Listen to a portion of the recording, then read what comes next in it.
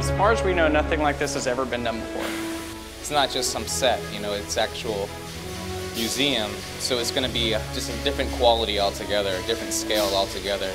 I've never had to work on a level where you have to consider the next 30 years of your work. I think we have to compete with tablets and phones and a lot of touchscreen devices, and if you go back and you look at a lot of the museums from the 90s and 2000s, that is a lot of what was getting put in museums, a lot of touchscreens, a lot of things like that.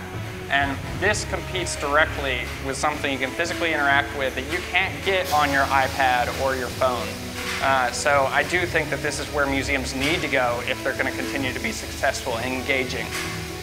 So we have a whole number of actuators. Just in the top drive we have up, down, we have the pipe spinning at the bottom, and then we have several limit switches that are telling everything where they go.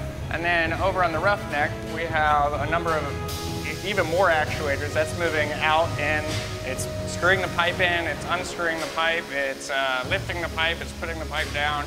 We tried to simulate what actually happens on the rig floor as best as we could. When we first brought the roughneck in, someone from the industry thought it was completely real. They thought we had just bought one of those and brought it here, and they were moving it and some parts broke because they didn't realize that, you know, about 50% of it's fake. Like the top drive is about is 60% what it normally is in scale, or 50%. The roughneck is 60%, and the hydro racker is about 50%.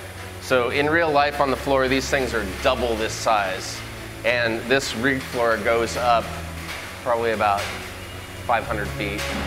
Not only that, but at the size they are, it all had to be brought up in the elevator in pieces and assembled here on site.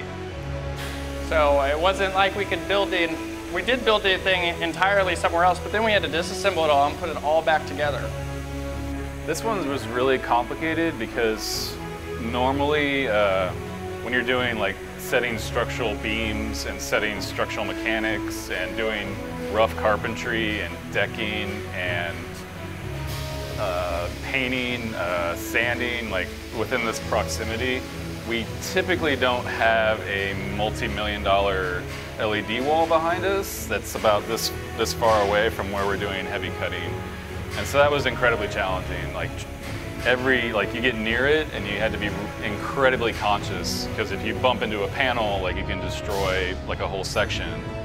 You're right. I mean, I think it probably goes without saying that we're here in Houston, which is the energy capital of the world in the mind of many people, including many of the energy companies. They believe that.